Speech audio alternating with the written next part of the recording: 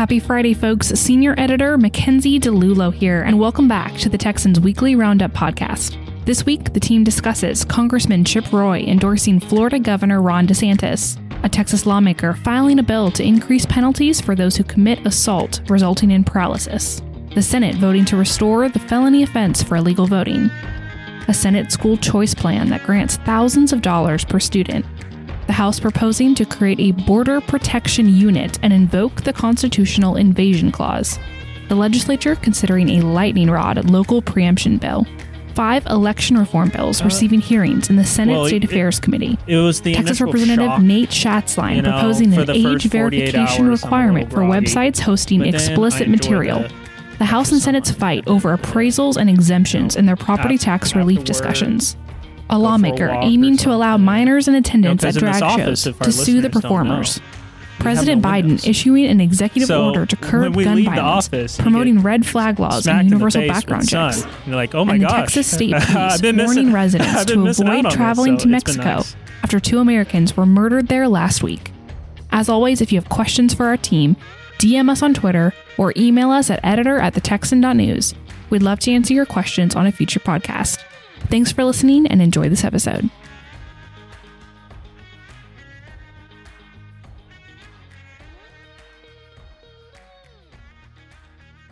Howdy, folks. Mackenzie here with Brad, Cameron, Matt, and Hayden on another episode. Gentlemen, thanks for joining. I have a question. Daylight savings time. All week this week, I have felt very tired and off kilter, and it's ridiculous because it's only an hour difference. But I also think allergens are really high this year. Brad, you so kindly blowing your nose before we started the podcast is what made me think of that. Do y'all also, like, I feel more lethargic this week because of the time change and maybe the allergens, but I don't feel like I'm that sensitive. My allergies have been bothering me. Yeah. Do you feel more like, how quickly did y'all get over daylight savings? Well, sorry. Well, it was the initial shock. Yeah. Yeah. The first 48 hours. Yeah. But then yes, it is very nice. I agree with that. After work, go for a walk. You know, because in this office, if our listeners have no windows. No windows. So when we leave the office, you get smacked in the face with the sun. You're like, oh my gosh. The outside world. I've been missing out on this. So it's been nice. Yeah, there's nothing worse than leaving the office and it being dark by the time you get home. Yeah. If not before you leave the office. And that's miserable. Yeah. So I'm a big fan of daylight saving time. I always forget, but I do know it. That piece of information is in my brain, but I don't know it. Are you pro or against daylight saving time? Very pro. Not to get political, because I know it's very political, this topic, in the Texas legislature and legislatures across the country. And the federal level, too. Yeah. I kind of wish we didn't on it this session. Yeah. Although they say that would have to permit it regardless. Yes. So go to the Texan.news to read more about it. And gosh darn it, you can't cover it anymore because you just took a position. So It's not like it's a life or death issue. I am pro ending daylight saving time. Anybody else willing to take a stand today? I have no strong feelings either way. I think it's a little bit fun to change the clocks, but I probably wouldn't even notice if we ended daylight savings time. Yeah. I would be pro if I didn't have to reset a bunch of clocks. That's the thing. I get in my car, clock is wrong. My oven, clock is wrong. It's just an inconvenience. Yeah. And then you forget the one random appliance. Yeah. It's always a microwave. I still haven't changed the clock on my oven. My family lives in Arizona and they don't observe daylight saving time. And there's not much difference. The only problem is I can never remember what time of the year they're an hour or 2 hours behind. Like, it's very difficult for me to remember. I'll call and be disappointed that they're not awake that early in the morning. Or, you know, like it changes based on us here in Texas, and their time never changes. So there's a little bit of like logistics that make it difficult. Just picturing one of your siblings like groggy looking at 7 a.m. and I'm like, guys, I've been up for a few hours. Yeah. Anyway. Okay. Well, on that note, let's get into the news this week. Brad, a surprising 2024 presidential endorsement from Texas came out this week. What happened? Yeah, very surprising. I would say it was Congressman Chip Roy. He sent out an email to his campaign list in which he endorsed Florida Governor Ron DeSantis for the 2024 GOP presidential nomination. The interesting part is DeSantis is not announced. But it's I don't know why that was so funny. It's pretty much an open secret that he's at least strongly considering it, if he's not already, laid the groundwork for announcing. He was running ads in Iowa, wasn't he? Right. Like, so it's probably going to happen, especially if someone like Chip Roy is coming out and taking a stand on it, taking a position. I would say that's a pretty good indicator that DeSantis is going to jump in. But of course, things change. Who knows what is going to happen? But in his endorsement, Roy said, America needs a leader who will truly defend her and empower the people against the destructive force of unrestrained government and corporate excess, profligate spending, and woke cultural indoctrination. That leader is Florida Governor Ron DeSantis. As I said, DeSantis is not announced, despite the basically open secret that he is going to run. But if he does, he'll join a field currently of 3 people. If he joins, it'll be 4, of former President Donald Trump. He was the first to announce. He did it right after the midterm election. Nikki Haley, former South Carolina governor and the UN ambassador during the Trump administration, or one of the UN ambassadors during that. And then Vivek Ramaswamy, who is a former pharmaceutical company executive. He started his own pharmaceutical company, and since probably 2019, he's been pretty big on political commentary, talking about ESG, hammering that, hammering COVID lockdowns, things like that. So pretty far from what we saw in 2016 with just the sheer amount of people, but who knows how many people will ultimately jump in. Yeah, absolutely. So did Roy say anything about Trump directly? No, but the closest thing he came to doing so was saying DeSantis has also proven his ability to win at the ballot box time and time again when other Republicans were faltering in key races. Governor DeSantis provided a positive vision for the future with prudent conservative action. The result was crystal clear. Republicans enjoyed sweeping historic performances statewide. So the two being Roy and Trump have a checkered past. The reason I think a lot of people could rightly assume that is at least tangentially related to the former president is that during the lackluster, at least lackluster for national Republicans midterm last year, multiple Trump candidates, especially in the Senate races, did not win. I think only one of his endorsed candidates in an open seat won the race, and that was J.D. Vance in Ohio. Now his candidates performed very well in the primary. They got out of there. But after the lackluster midterm results, there was a lot of displeasure with the former president, but that seems to have kind of tempered out since then. But as far as Roy and Trump go, the root of the disagreement between them is probably the 2020 election. Roy voted to certify the presidential electors and objected to the results of the congressional elections to prove a point about the selective nature of congressional Republican strategy in contesting the 2020 results. He said that on the floor, got a lot of press for it, and got a lot of criticism from the former president. And then after that, Trump even suggested Roy would lose his 2022 primary, which he did not. Roy won that pretty easily. So I think while this endorsement is a surprise because DeSantis has not jumped in, I would say it's not really a surprise that Roy did not support Trump. However, he did say he will support whomever Republicans nominate in 2024. There you go. Brad, thanks for your coverage. Hayden, the Criminal Jurisprudence Committee passed legislation to increase the possible sentence for aggravated assault with a deadly weapon. Tell us about the text of this bill. There are some changes to state law that are just a few words, but they can have a profound effect.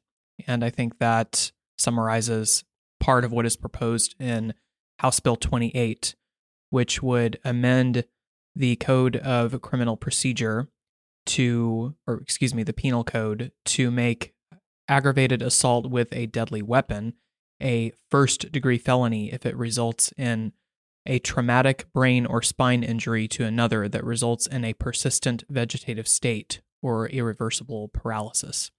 This bill by Representative Shelby Slauson is designed to increase the maximum sentence available when someone suffers a bodily injury that leaves them paralyzed, or, as the text of the bill says, in a vegetative state. The bill passed 9-0 in committee, so there was no opposition to the legislation, and it would, as I mentioned, increase the possible sentence for aggravated assault with a deadly weapon, which currently can carry a sentence of 2 to 20 years in the state prison and a $10,000 fine. And then, of course, probation is always on the table for criminal cases. A first-degree felony carries a punishment of 5 to 99 years or life imprisonment and a $10,000 fine. So it would dramatically increase the punishment range available to prosecutors and judges in cases such as these. And it is named the Todd Hoagland Act after some of the witnesses that we're about to discuss. Yeah, so who testified in favor of the bill? The testimony that was heard in favor of this bill was some of the more powerful testimony that I've heard when observing committee hearings. There are a lot of people who come to the Capitol, come to Austin, of all types of political stripes, and they consider themselves victims. But these crime victim survivors were truly survivors of the most extraordinary type of violence, the type that everyone prays that they never have a family member suffer. But Brandy Todd is paralyzed from the waist down after suffering a random assault by an individual in Erath County who, and I'm debating how much detail to get into, but more or less she was stabbed and her spinal cord was virtually severed. And she is now paralyzed from the waist down because of that attack. And she described some of what her family has endured, some of the expense that she has had to, some of the money that she's had to spend to adjust to life after this assault. And she concluded her remarks by saying, quote, "I'm asking you to stand for those who can't stand for themselves. The man who stabbed me will be free in 7 years, and I served the life sentence," end quote. It was a closing statement that it was, like I said, one of the more powerful that I've heard. And I talked to the Department of Criminal Justice yesterday. The male who assaulted her is in a psychiatric prison in East Texas that is a maximum security facility, but he is scheduled to be released as early as 2030. And frankly, that's the latest he'll be released because he was given the maximum sentence. And it occurred to me as I was writing about this the other day, felons are not necessarily disqualified from Social Security benefits. So he may get out of prison just in time to start collecting federal checks and retire in a lakefront somewhere. I don't know what felons do after they leave prison, but there is no registry for people who do these types of things. We have a sex offender registry, but we don't have a registry for people who sever other people's spinal cords. So he will be released at the age of 62 or earlier. Another witness, Jessica Hoagland, has lost her daughter after she became fully paralyzed because she was shot in the face by an individual who also received only a 20-year sentence. And she said, quote, "I'm asking you to do something to get peace of mind and a sense of justice for future victims and their families. The offender that hurt my daughter received a 20-year sentence, and he could probably be out in just 10 years. Once he's released, he will then go back and proceed with his life like normal, whereas his actions caused lifelong damage and pain," end quote. And as I mentioned, her daughter has tragically passed away. So very powerful testimony in favor of this bill, which passed the committee unanimously. What are the next steps? Last session, this bill also passed criminal jurisprudence unanimously, and it was put on the calendar for consideration, but the House floor, the House did not get to it in time to consider it on the floor. The Calendars Committee has the same option this time. They can schedule the bill for floor consideration, place it on the general state calendar, but that is no guarantee that they'll get to it. There is also a Senate companion to this bill, Senate Bill 598 by Senator Birdwell. He's carrying this proposal in the Senate. And thanks for your coverage. Matt, legislation by Senator Brian Hughes passed this week in the Senate, restoring the offense of illegal voting to a felony. What is the background on this law? Senator Hughes passed Senate Bill 2 through the Senate, increasing the offense of illegal voting, which includes things like voting someone else's ballot, voting in multiple elections at the same time, or voting when you know you are prohibited from doing so. Examples of this would be you're a convicted felon, you're a foreign national, et cetera, et cetera.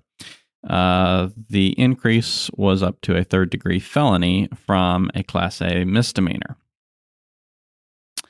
Now, why was the offense reduced? Last session, an amendment by Representative Steve Allison was accepted by the House to the election integrity legislation, which numerous reps said that they didn't either read the amendment before accepting it or were not told it contained this provision. Otherwise, they would have not accepted it. There's a lot of stories about how it kind of got slipped on, and a lot of them vary. Long story short, they did, and it passed into the final bill. After that, during the special session, after the regular session, the Senate passed a fix, but the House refused to take the issue back up, and it has remained in state law during the past 2 years. Now, Democrats stood in unison this week against Hughes' bill, arguing numerous hypothetical situations, trying to poke holes in the bill, which Hughes argued back just on every point, but would also repeat time and time again that for the past 50 years, this was the law in Texas, and we didn't have the problems that the Democrats were suggesting during their arguments. With those arguments being completed, Hughes moved passage on the bill, and in 2 straight days, it passed second and third reading, and the bill now heads over to the House. Presently, Representative Steve Toth has filed an identical bill, as well as 5 other reps filing similar bills to correct the fix. It's unclear right now who will take it up in the House, but we'll continue monitoring in on it and see where it goes. Absolutely. Thank you, Matt. Cameron, the highly anticipated school choice plan was finally revealed by the Senate last week, but too late to be on the podcast. So let's talk about it now. What are some of the details? So, yes, this came out late on Friday last week, and we were rushing to get it out, but we got it out first. It was really fun, and Brad did help out a lot with that. So Cameron beat everybody. Yeah, it was awesome. Y'all killed it. So some of the details of it, it'll allow $8,000 for students moving from public schools to private schools, and includes a hold harmless provision for rural school districts that were concerned about how this program would have a financial impact on them. And so students will be eligible for this new program if they are currently enrolled in a public school, they attended a public school for at least 90% of the previous year, or are attending pre-K. Private and homeschool students will not be eligible. So meaning if they are currently attendants of a private school or they've been exclusively homeschooled. These educational savings accounts will be supervised by the state comptroller in tandem with a newly formed organization called the Educational Assistance Organization. And so this bracketing strategy that's caused some controversy will be in effect for the rural school districts with fewer than 20,000 students, and they will receive this hold harmless payment of $10,000 in state funding for each student who decides to leave the district. Okay. So there was an additional parental rights bill associated with the proposal you just talked about. Tell us about that. Yeah, so this parental rights portion says that it leaves the moral and religious upbringing of the child up to the parents and allows parents to transfer their children between school districts if seats are available. And school districts would not be able to withhold information regarding students from the parents, and they will have an opportunity to review instructional materials if they are able to get 25% of the parents to sign a petition for access. Individual parents will have an opportunity to file local grievances with a proposed procedure if a grievance is filed in regards to critical race theory or the sexual instruction in the schools. Then the TEA will conduct an internal hearing. And the bill also prohibits the State Board of Education from adopting any sexual orientation or sexual identity curriculum into the curriculum. There was, in addition to that, another education-focused bill filed along with those proposals. Tell us what this last one would do. Yeah, so there was an accompanying bill that was filed that will secure teacher pay raises and allow teachers to terminate their contracts without losing their certifications. It will also include supplements for teachers in districts with less than 20,000 students, as well as mentorship and residency programs. Teachers will be able to receive funding for bilingual teaching certifications, and they will receive tuition-free pre-K for their own children. What was also interesting is there was a provision that will allow teachers the discretion to remove students from the classroom for disruptive behavior. And the teachers will have to submit a written report to the principal, and then there will be written consent to bring the student back into the classroom after the removal. There you go. Cameron, well done covering that issue. Hayden, Representative Matt Schaefer introduced a bill to legislatively declare an invasion on the border and set up a border protection unit. What are some of the highlights of this bill? Representative Schaefer's bill would set up different government outlines for handling border policy, and the border protection unit is probably the most prominent in the bill. But it would create a unit within the Department of Public Safety that is akin to the state having its own border patrol. And according to Speaker Phelan, who has backed this bill, it would be designed to relieve the National Guardsmen and other law enforcement personnel that have been on the border with Operation Lone Star pursuing border security efforts. This legislation would create a Border Patrol chief in the state of Texas that would be appointed by the governor, and it contains strict severability clauses. So the legislation prepares itself to be contested in the courts by more or less saying that if any portion of the bill is stricken by the courts, that the remainder of the bill will remain in effect. And it has an inspector general's office established as well to oversee the Border Patrol unit to ensure that the unit is spending taxpayer dollars wisely. But the centerpiece of this bill is it invokes the invasion clause of the U.S. Constitution. We've talked about this. I feel like a broken record at times. We've talked about the invasion argument extensively on this podcast, so I won't regale everyone with the complexities of that now, but it takes what Governor Abbott has done and puts it into state law with regard to Article 1, Section 10, and it says that Texas is being invaded and cannot delay responding to the so-called invasion, like numerous counties have done, passing their own documents. It also creates a legislative oversight committee that would advise the speaker and the lieutenant governor and other portions of the legislature on border security policy, and it would create a state version of the Title 42 program for future COVID-19 emergencies, or if there's a vaccination requirement put in place. So those are some of the mechanics of Representative Schaefer's bill. What were some of the comments in support of the bill, and who came out in support of the bill? Well, Speaker Phelan, as I mentioned, he stated his support for the bill, He said, addressing our state's border and humanitarian crisis is a must-pass issue for the Texas House this year.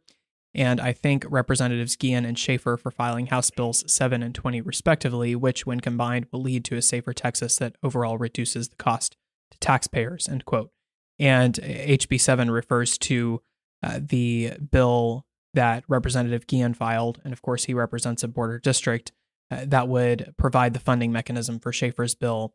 And it would set up special court programs to handle some of the legal complexities that would go with having the state having its own border patrol or border protection force. Schaefer and Guillen put out a statement together. They said, quote, this bold new approach for securing our border will require us to come together in the coming weeks to help achieve the goal shared by us all, keeping Texans safe, end quote. But of course, there were some unfavorable comments about the bill as well. Representative Trey Martinez Fisher, on behalf of the Texas House Democratic Caucus, said, quote, Texans deserve to have solutions created and bills authored by folks whose knowledge of the border goes beyond what's covered by Tucker Carlson on Fox News. Spicy quote. Definitely. He said, instead, the extremist author of this bill likely knows more about the border with Oklahoma than with Mexico, living more than 500 miles away in Tyler. Oof. So some pretty strong comments against this bill. When I was editing that piece, I was reading those quotes for the first time, and they were, I loved him. I love a spicy quote, and that gave everything that needed. I mean, just objectively, they did a good job with that statement. Yeah, 100%. Thank you, Hayden, for your coverage, and we'll continue to watch what happens there. It was a long-awaited proposal, to say the least. So we're excited to have details. Phelan had teased this for a while, and he said that it will challenge federal law. Was it innovative? Is that the word he used to describe it? Would be innovative. Yeah.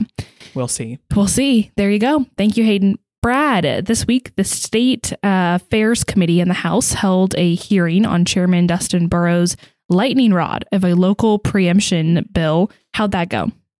So it was very lengthy, at least as far as hearings go for something that is not, one of the top issues in the legislature. Like we saw literally hours and hours and hours of testimony on the elections bill last session, multiple times because of the specials. So it wasn't like that, but it was still lengthy and quite heated, and especially for this early in session. And so Burrows's HB 2127, I think we discussed it on a previous podcast, but it would prohibit localities from passing regulations that exceed state law in certain specific codes. Not everything, just certain codes that they lay out in the bill. It would also allow certain people to sue localities who violate that provision and waives governmental immunity for it. So at the beginning of the hearing, Burrows introduced a committee sub. Often this happens because of feedback gotten after bills filed. They may find issues, holes in the bill. They try and fix that, introduce that in committee. So this had three main tweaks to it. It added the property and business and commerce codes to the list of those that would be subject to the preemption. I think property one, Burrows said specifically, was added at the behest of like apartment associations. There's a lot of I'm sure rent control is part of it, but there's a lot of restrictions, zoning restrictions, building codes, all of these kinds of things that especially apartment builders are dealing with in these big blue cities. And that is likely a big reason why they requested that. The second change is it, instead of previously, it would allow anybody in Texas to bring suit on this. It restricted it to someone injured, quote, actually or threatened to be injured by a specific action from a locality or an association representing one of those people. So it shrunk the pool of people that could sue. And in Burrows' estimation, it still accomplishes the same goal because affected parties may still challenge these laws under the preemption proposal. And the third one was previously you could bring suit in any county, and now it has to be either in the county of the regulation you're challenging or an adjacent one. And the thinking there is that a lot of these counties they're very blue, and their judiciaries are very blue as well. And so, from the Republicans in the legislature's perspective, challenges would be dismissed a lot more because of these of the makeup of the judiciary in these places. So that was the change. Those were the changes. Overall, Burrow's intention is to create a proactive response to local government ordinances, such as the one being considered in Dallas that would ban gas-powered lawn equipment, rather than being reactive, responding to individual policies after the fact, as he put it, playing whack-a-mole. No. Again, quite a quote. What was the reception like generally? So supporters, especially business owners, praised the bill for being a better solution to the issue of what they see as oppressive regulations set by local governments that by and large make doing business more difficult. And that goes for, there were apartment associations that came, there was barbecue joints that came in and testified in favor of the bill, all kinds of businesses. And then opponents, mainly progressive activists, representatives of localities, or of labor unions or groups that act like labor unions, decried the bill as impairing cities' home rule status and the ability to govern their own jurisdictions as they see fit. This is an interesting debate. I talk about it in the piece. I won't go into it here, but there's a lot of history and to this theme that we see. More than anything else, this comes down to a fight between the red state legislature pushing back on blue cities, who've increasingly adopted employment, environment, and other regulations that exceed what state law lays out. And then at the end of the hearing, the committee sub was withdrawn and the bill left pending. It doesn't always happen, but it's not an unusual occurrence. It can be standard procedure. It doesn't really damage the chances of the bill advancing out of committee into the floor. Should the bill make it to the House floor, I expect a huge effort by opposing members, specifically Democrats, to amend or kill it. Would this be another issue where potentially rural Republicans in certain areas of the state team up with Democrats? I think it depends on the final form of the bill. Listening to the hearing, there were multiple rural Republicans on the State Affairs Committee that expressed concerns about the original form of the bill, and then sided kind of with Burrows after the committee sub was introduced. One of those, for example, was Representative Smithy in Amarillo, I believe. He was a bit concerned with the broad nature of it in the first place, and then after the changes were made, he was more amenable to it, and it sounded like he was supportive of the bill. So it's still possible. Democrats killed two versions of an employment preemption bill last session, one in regular session, one in special, by chubbing, which I'm sure we'll get to talk about during the legislature once things actually get started to vote on the floor. But this is something that Democrats especially, and the Democrats on the committee, were vehemently opposed to, and I think they're going to fight tooth and nail to prevent it from passing. Brad, thanks for your coverage. Matt, coming back to you, it was a busy week all around, and in the Texas Senate, specifically for election law-related issues, what were the 5 bills that you reported on this week? Senator Brian Hughes, once again, who chairs the Senate State Affairs Committee, was the author of 2 of the 5 election bills up for consideration on Monday, Senate Bills 747 and Senate Bill 921. 921 drew the most attention as it clarifies under state law that ranked choice voting is illegal in Texas, particularly in Texas cities, many of which are presently using that election method. Don't ask me to explain how it works. And that was one of the things that Hughes pointed out, is that it is a bit of a complicated process during the debates on the bill. Senate Bill 747, on the other hand, cleared up some issues in Texas election law where if a primary runoff candidate withdraws, then any third-place candidate who ran in the primary would qualify to be placed on the runoff ballot to give voters a choice in that election. Whereas right now they've had some instances where one of the 2 runoff candidates withdraws and the other person is just declared the victor default, and the voters don't get a second round of voting on that issue. So those are Hughes's two bills. The other legislation is carried by Senator Paul Bettencourt, who also had two bills, including Senate Bill 221, which establishes guidelines for home rule cities that hold referendum elections to ensure election language clearly communicates to the voters what the measure does. His other bill, Senate Bill 825, clarifies that election code requirements for filing a recount petition after an election, pointing to a recent election issue in Harris County. The bill extends the time to file a petition by 1 day and clarifies that the deadline cannot occur on a weekend or a holiday.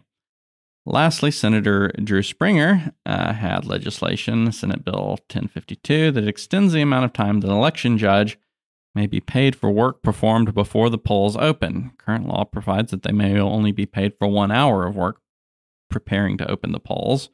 Springer contends that there are numerous examples where judges have had to work for multiple hours prior to the polls opening to prepare the election site.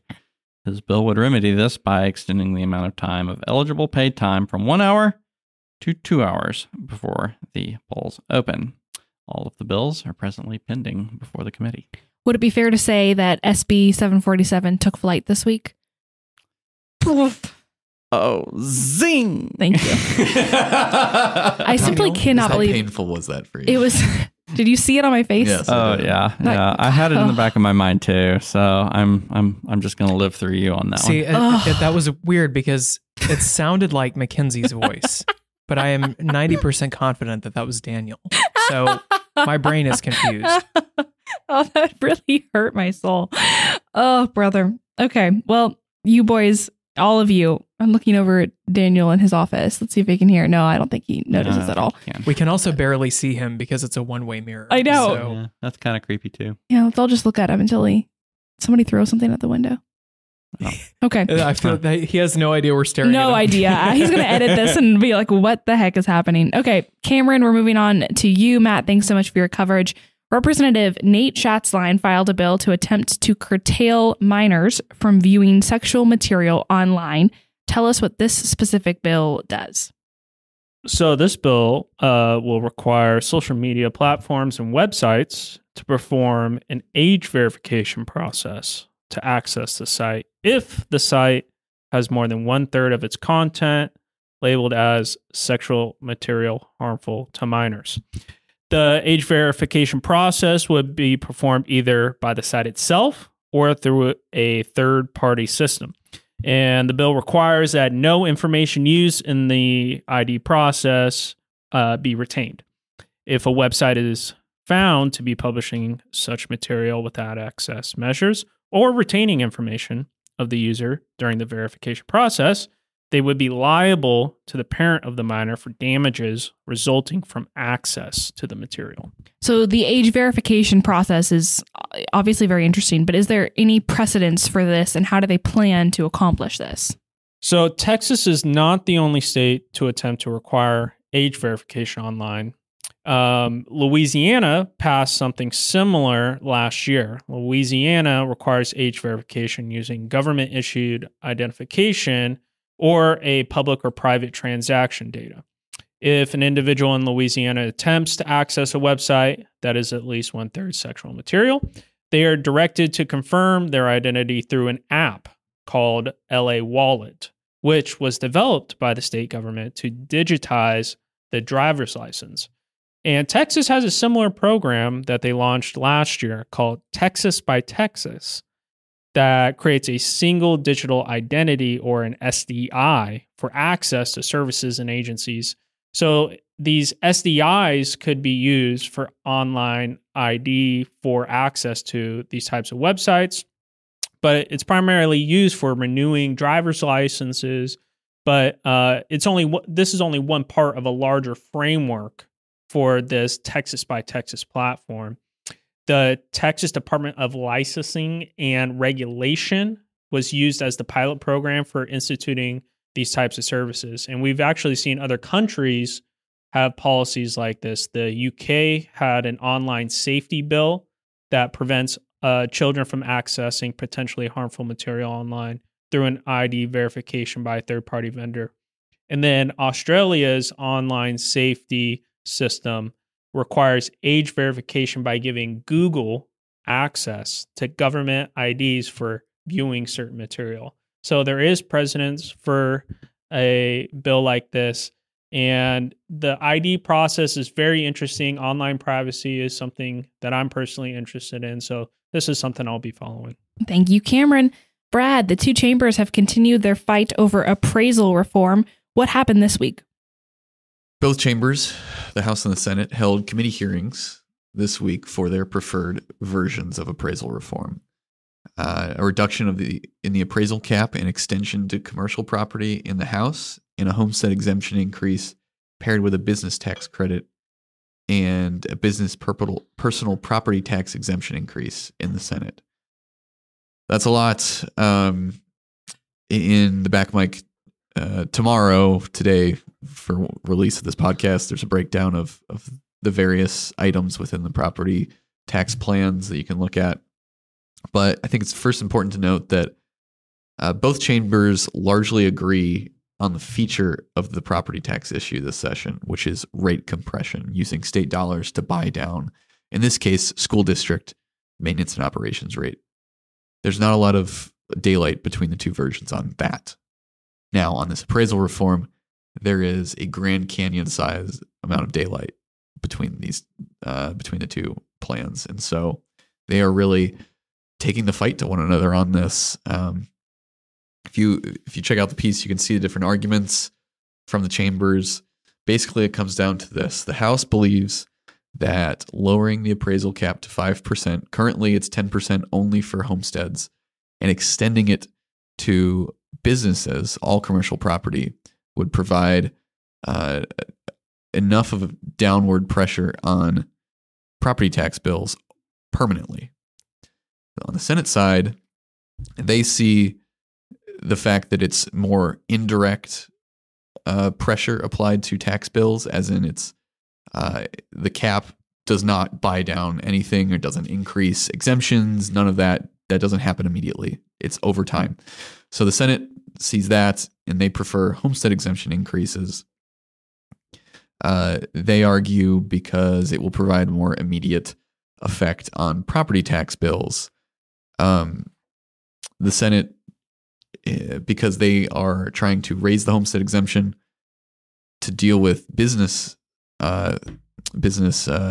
side of things, they have proposed an increase in an exemption. Now they've proposed a $25,000 BPP exemption. Abbott has called for $100,000. The difference is that they also are proposing this tax credit, inventory tax credit. And so this is something I think will be very hard for the two chambers to agree on. I'm not sure where they're going to come down. And I know it's, knock on wood, already talking about special sessions, but this is something that could cause one because the two chambers are so far apart on this issue. So something to watch, even though in the grand scheme of the property tax issue, it is a minor component, but clearly it's very politically important for both chambers. Certainly. Bradley, thank you. Cameron, back to you. Another controversial bill that you have been following caught a lot of attention online. Tell us what it does. So this bill is aimed at disincentivizing children's presence at drag performances by allowing a minor in attendance to levy civil action against the drag performer. A minor who attends a drag performance will have the ability to bring a civil action against one who knowingly promotes, conducts, or participates in the performance. And if the claim prevails in the court, then they can be awarded up to $5,000. This gained a lot of attention online, like you mentioned, because there was a transgender rights activist who posted the details of this legislation and called it a bounty hunter drag ban. And those accusations referred to the damages rewards, claiming it would cause individuals to seek out these types of events to file lawsuits. There you go. This isn't the first time this bill has been labeled, or a certain bill like this has been labeled as a bounty hunter law. Tell us about the abortion laws specifically in this case. Yeah, so Senate Bill 8, the Texas Heartbeat Act, which opponents claimed was an abortion bounty law, because it has a statute that allows individuals to file a lawsuit against anyone who aids or abets an abortion and is awarded $10,000 in damages. But as we know, this was challenged in court and was dismissed by San Antonio court last December. And the judge based that ruling on the language stating only a person directly impacted by the abortion services in question, not just anyone, has standing to sue under SB 8.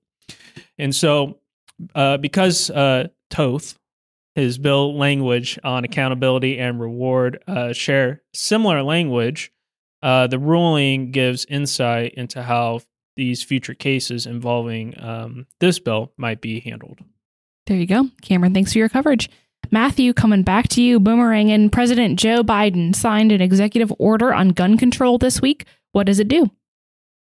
Well, in the order, President Biden instructed federal agencies to further implement the Safer Communities Act, legislation passed last year that carried bipartisan support, including from Texas Republican Senator John Cornyn. Cornyn received pushback from Texas Republicans over his vote on the legislation, if you'll recall, in the news stories last year. In the details, Biden is seeking to expand federal background checks on firearms purchases, place licensed gun dealers under heightened scrutiny, and in particular, look for ways to expand red flag type laws, or what are known as extreme risk protective orders, that allow law enforcement to confiscate firearms before a crime is committed. The order doesn't only deal with gun control measures, but it also instructs federal agencies to find ways to promote safe firearms handling education for the general public. And lastly, the order also instructs federal agencies to find ways to provide greater access to mental health care, in particular, victims of firearms-related crimes. There you go. Matthew, thank you. Hayden, last but not least, the Texas Department of Public Safety issued a strong warning against traveling to Mexico. What did DPS have to say? For once, I would like you to put one of my stories at the end, and when we get there, say, and last and definitely least. I just think that would be funny. Anyway, the Texas Department of Public Safety warned people not to go to Mexico for spring break on account of cartel violence. Colonel Stephen McCraw, director of DPS, said, quote, "Drug cartel violence and other criminal activity represent a significant safety threat to anyone who crosses into Mexico right now. We have a duty to inform the public about safety, travel risks, and threats. Based on the volatile nature of cartel activity and the violence we are seeing there, we are urging individuals to avoid travel to Mexico at this time," end quote. And this is, of course, in view of 2 Americans tragically losing their lives on a trip to Mexico. 2 others were abducted with them, but thankfully they were not killed, and they have been returned to the States for medical care and treatment. There you go. Hayden, thank you. Moving on to our tweetery section.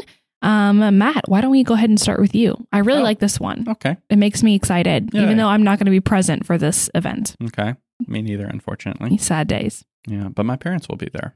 We love that. So I am from a little town in far southwest Texas, up in the mountains. Yes, Texas has mountains, called Fort Davis. And I noticed that it is in the news that there is snow in the forecast this weekend for all 3 days.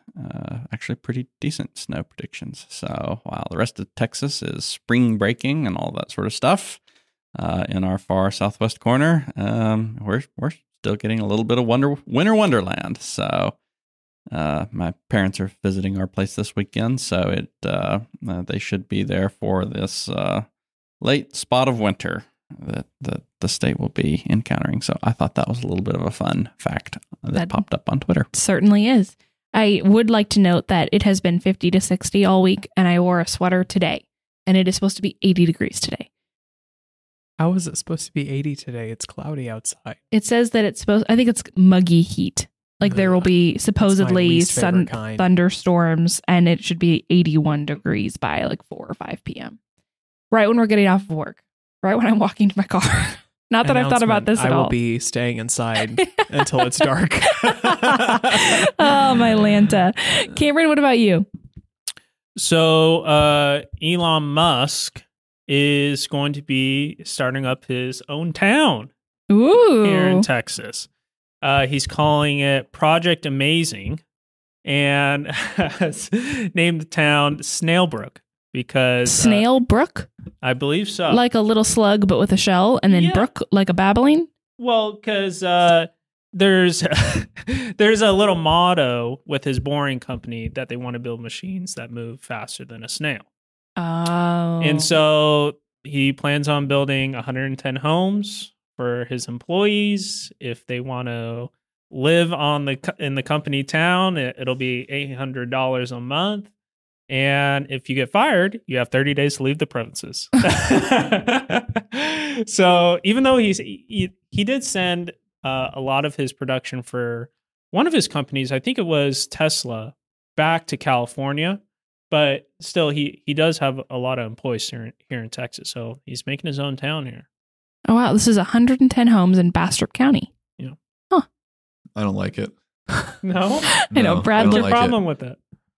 Well, so I live on the other side of the airport, pretty close to Bastrop. So we go there frequently just to hang out. They have a nice downtown area by the river. And he's just speeding up population growth there. So soon it'll be impossible to live there, impossible to afford, unless you're, working at Tesla and paying $800 a month to live on his compound. But yeah, Compound. why couldn't he have chosen, I don't know, anywhere else? That's just my... So it's a personal gripe. Yes, it's a personal gripe. Elon, if you're listening... Brad, we are supposedly... Elon's listening. Elon, if you're listening... We are aiming to remove contact us. ourselves from the story and be objective. So this take is Sorry, unwelcome. this one I cannot abide. Although I will The dude agree is with not you bad. that nothing is more sad than being in a nice little downtown area and it seems like it used to be a tight knit town and it has just Yeah. been engulfed by concrete Yeah. and developments. I'm more of thinking about the prospect of buying a house in a few years' time and seeing the prices in Austin. Yeah. And if Elon does that to Bastrop, I'm going to be angry. Well, I am going to continue to defend good old Elon. I'm a big believer in innovation and entrepreneurship and expansion. And Are you all the hoping good he listens things to that this makes podcast? Texas, huh? Are you hoping he listens to this podcast and offers you one of his 110 homes? Is that the angle here? No, but I just love all things space. But I also love all things free economics and good growth and what makes Texas awesome. Everybody wants to come here because we're awesome. We have opportunity. We're expanding. Everything's great. And, there's no U-Hauls in California because they're all over here and things like that. So, Yeah. Well, one of the reasons that people are leaving California in droves is that it costs so much to live there. So, as with everything, Matthew, and we're trade-offs. awesome. What? And Texas is awesome. Texas is Yeah, awesome. I will agree with that. Okay. People aren't coming here because Texas is awesome there. They're coming here for economic reasons. Because we're awesome. But, like they're not coming here with the Texas flag in the back of their pickup truck like, yay, we're Texans now. Some Like, are, that's though. not why I don't know. people are Cameron, coming do you here. have a Texas Some- flag on the back of your car yet? Uh, Oh, I We'll can work get you on one it. if you want. We'll work on it. Hayden, what about you? You're already chuckling. I thought it was funny. Well, this is a thread by a guy named Andy. Again, I have no idea who this person is, but It's Andy. yeah. Hi, Andy. I guess his last name is in his Twitter handle, but whatever. This graphic is all of these are just different graphics of silly little things, but he said my go-to workout, and it's just this chart, and it says 30 minutes of cardio, and then a little quote that says I need food, and then 5 years of rest. Oh my gosh. And I relate to this because I think in 2017 I ran on the treadmill for a little bit and I'm still recovering, so I related to this. Your hamstring is still Yeah. in repair. I'm still in rest time. I don't understand why people run on treadmills. It is so sad. I'm with you. It's a sad I form do of run on exercise. treadmills. I run on the treadmill occasionally, but not as often as I should. I love the treadmill. Really? It's I would so awesome. much rather be outside. I'd rather be outside, but if you want to do a structured workout, there's nothing better You're totally right. than the treadmill. It's so much more controlled. And especially Yeah. if you have like a certain amount of, I understand that argument for sure.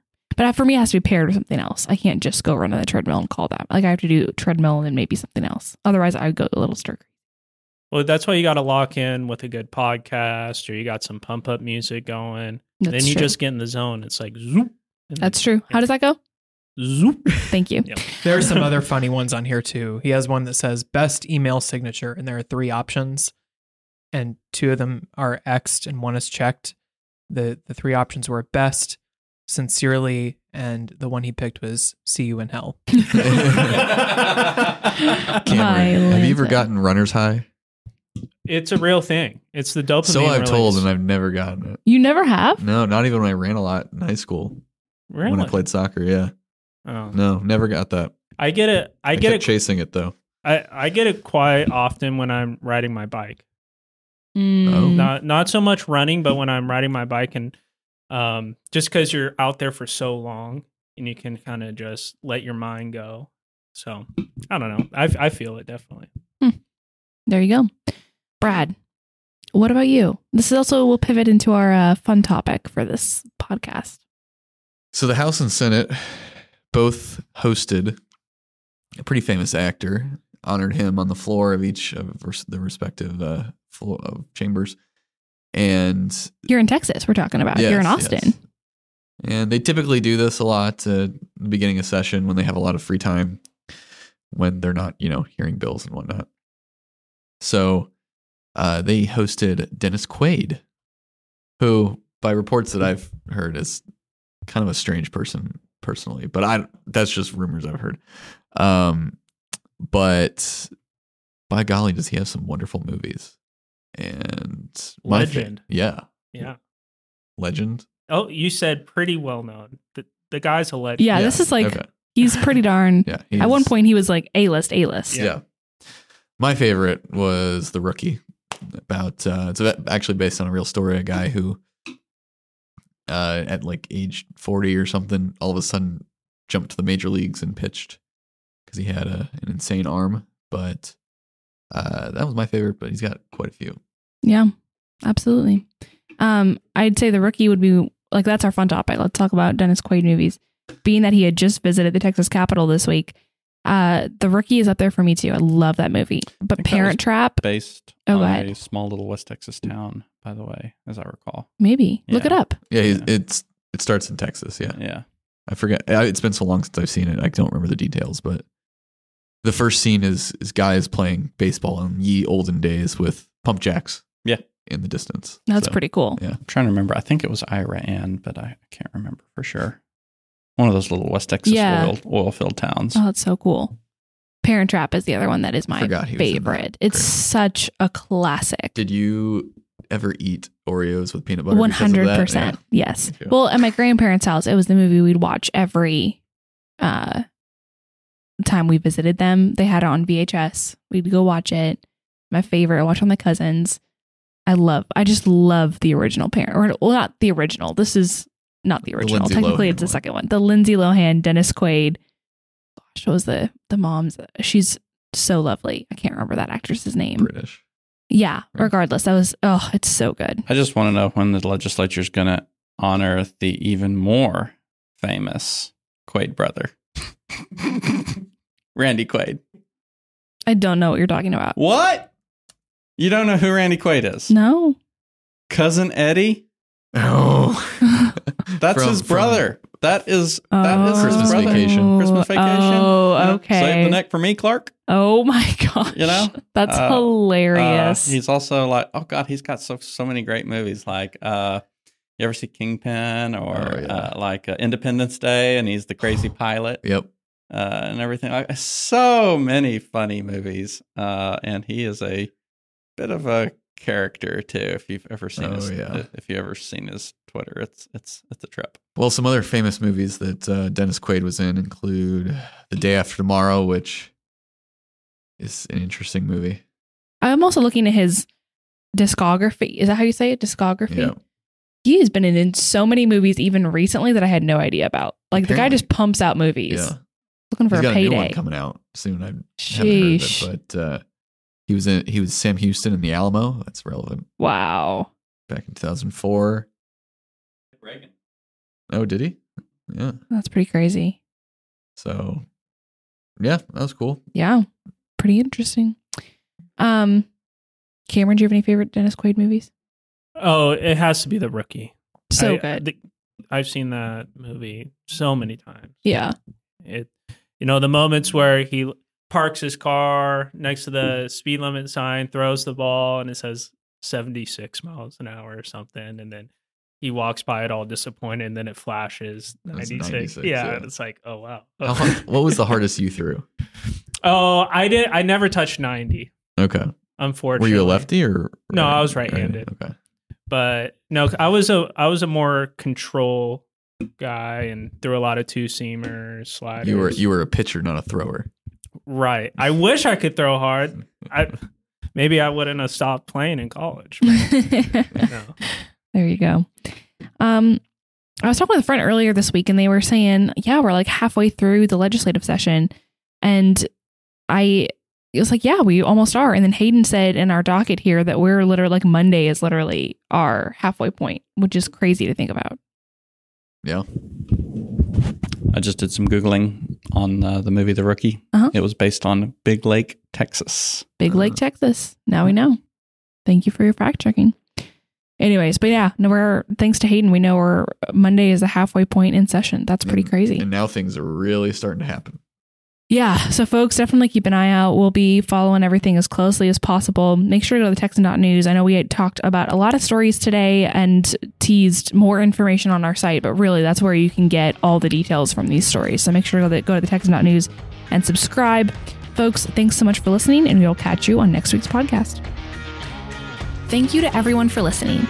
If you enjoy our show, rate and review us on Apple Podcasts, Spotify, or wherever you listen to podcasts. And if you want more of our stories, subscribe to The Texan at thetexan.news. Follow us on social media for the latest in Texas politics, and send any questions for our team to our mailbag by DMing us on Twitter or shooting an email to editor@thetexan.news. We are funded entirely by readers and listeners like you, so thank you again for your support. Tune in next week for another episode of our weekly roundup. God bless you, and God bless Texas.